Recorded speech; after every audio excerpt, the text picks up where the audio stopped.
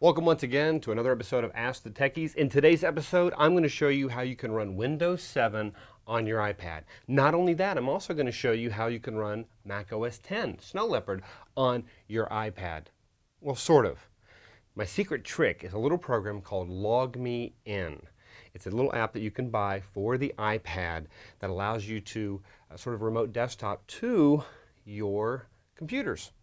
So, like here's an example. I'm running Windows 7 on this computer, and you can see I've got Word open, and right down here is my, go over here to tab, and you can see right there's my menu. I can come up here and load a program. Let's load Microsoft Word. Well, there's Word. Come over here, and I've actually got a Chrome thing up, tap. There we go. So there we go. I'm actually running Chrome on a Windows 7 computer through this. Look, Ma, no wires, no connection. And this is basically, let me close out and show you real quick. It's a program you can download called LogMeIn Ignition, and you tap on that. And the way it works is you come in here, you have to set up an account, and you set up a password. You have to do it at their website, and then what you have to do is you have to download and install a program onto each computer that you want to be able to access remotely, and you have to do it with your email and password with your LogMeIn account, okay? And that way you can access. I do recommend that you set up the password feature in the preferences and turn on the in order for you to be able to access it, make sure you have a really good password. But this is pretty secure. It's using encryption, which is nice. You can tell it to remember this LogMeIn. This is just going to log me into my Ignition account. Then I can find my computers. And like there's my Windows 7 computer, or here's the Video Studio one. This one right here, I'm going to connect to it. Oops, didn't mean to hit that one. Let me hit cancel. I'm going to hit this one for the Video Studio to connect to this computer. And then I just got to type in the password for this one. And then ID and the password. And make sure that you have to remember the password and log in off, because if you were to lose your iPad, people would be able to access your computer potentially without, you'd have to trash the account and start new. And then it gives you little hints in here on things to do. I'm going to go continue the computer, and there we are. I'm now connecting to this computer up here. And you can see up here on the screen, it says this computer is being remotely controlled. Something pops up that alerts me that someone is accessing my computer, which is a nice thing to have, so you do see that. However, I can close that out. I can remotely come up here and tap, and it's gone. Now the way this is working is the pointer stays in the middle, and I just move the screen to get to whatever it is that I want to click, and then I just tap. And I can tap anywhere, and it will pull it up. I moved my finger when I tapped. There we go, or disappear, okay? Now there's other settings you can do. If you click on the little settings button, you can click on that, and you do have an option in here. Instead of having screen moves, you can do mouse moves. I found this to be more confusing, but I'll show you how this works. Click done, and the way this works is the mouse moves with my finger, and then I can come up here and I can tap on things. Go to Window, tap, Finder, tap.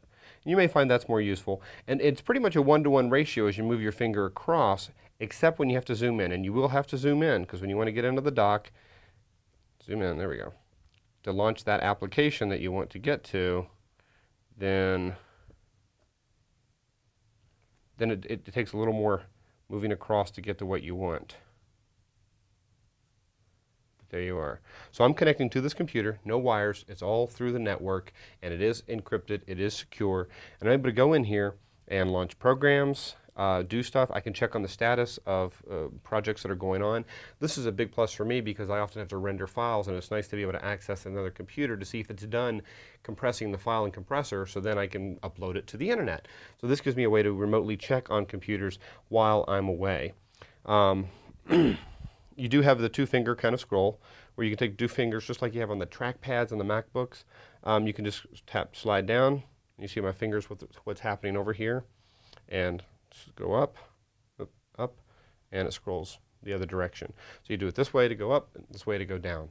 And if you want to do a right-click, you typically do two fingers, and you see what you get. First you have to get your pointer to where you want it, and then you can do two fingers, and it gives you the same as a right click, just like the trackpad on the MacBook, so it's very intuitive.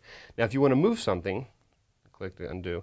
Let's say I want to move this window. First I tap it to select it, and then what you do is you do a tap and then another tap, and you leave your finger on the screen. Let me show you. And then I can move the window. And it's very slow to respond. This is the biggest minus, is that it takes a while for it to respond to the movements. So you have to be patient. If you're going to move windows around and move icons around on the desktop, you'll want to make sure that you give it some time. But you just have to tap and then move it.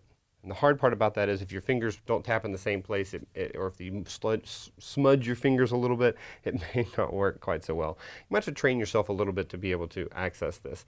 You do have to actually get access to the computer that you want to control to be able to install the LogMeIn software on there. And it doesn't open up file sharing, it doesn't open up remote desktop on the Mac.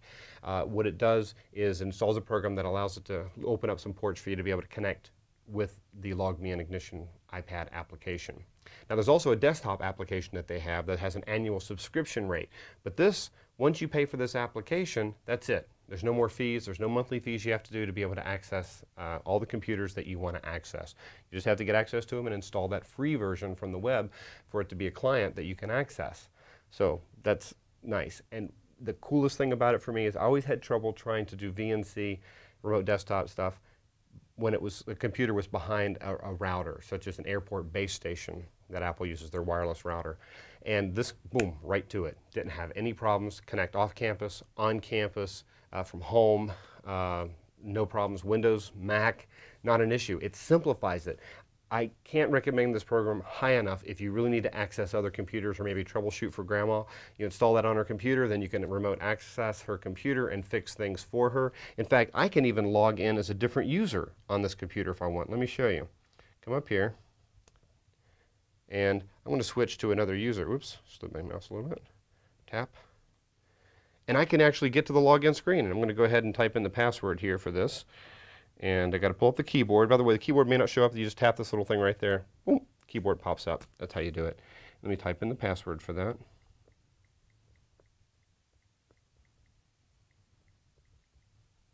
Hit return, and you'll see on the screen. Let me close the keyboard. And you're going to see on here basically the same kind of thing that you're seeing right there. So while doing this back and forth, I was able to log in even as a different user. Now it changes it on here, and you do see the computer is being remotely controlled.